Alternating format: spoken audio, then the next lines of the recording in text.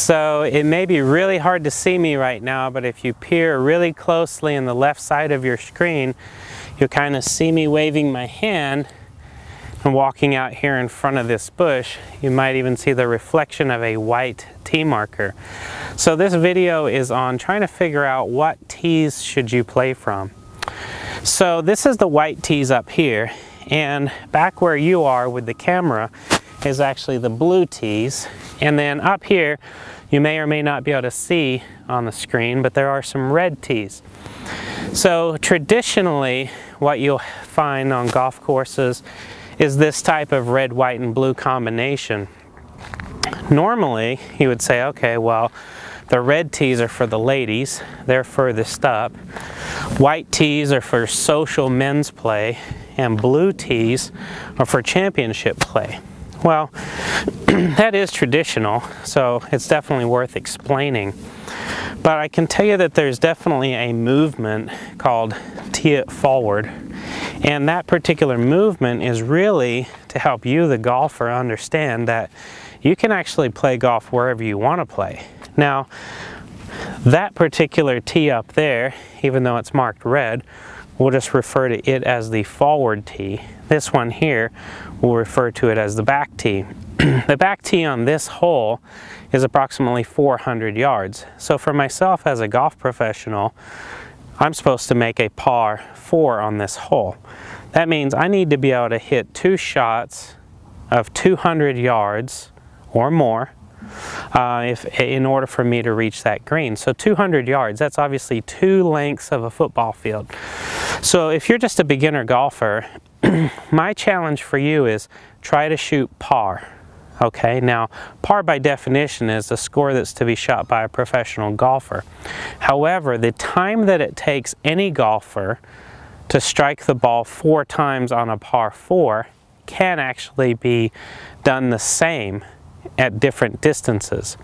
So for example, on the putting green, if you put your golf ball on the edge of the putting green and it takes you 4 putts to put it into the hole, on a par 4, that's where you need to start. You need to start on the putting green and putt.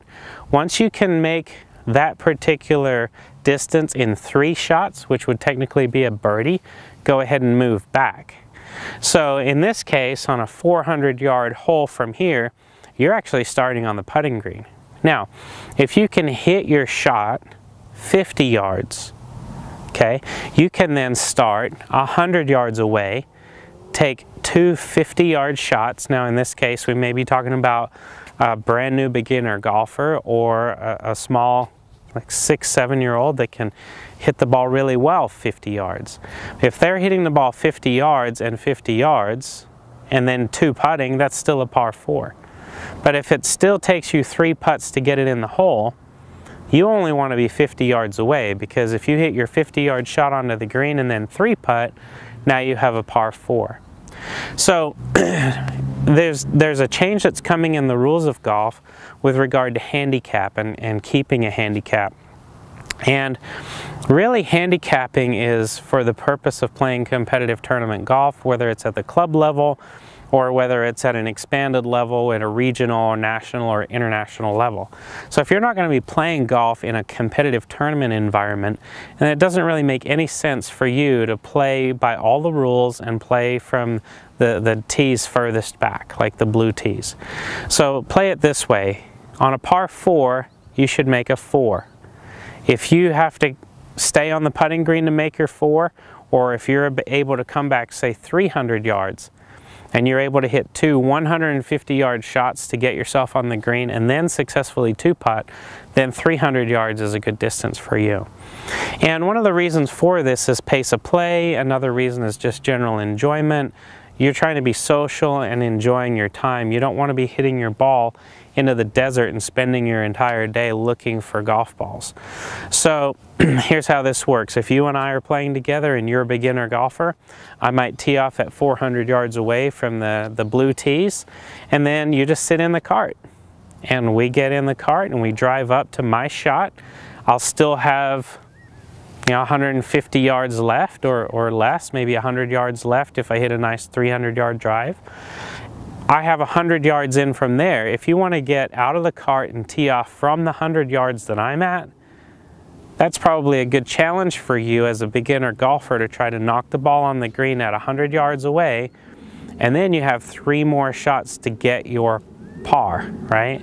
So par, we're using that just as an example, but for you to hit 4 shots in the same amount of time it takes me to hit 4 shots, that makes our day go a whole lot smoother and a lot more enjoyable. So hopefully this gives you a little bit of an indication as to what it means to play the golf course at your distance for your skill level and enjoy it. And don't worry about what anybody else says or does.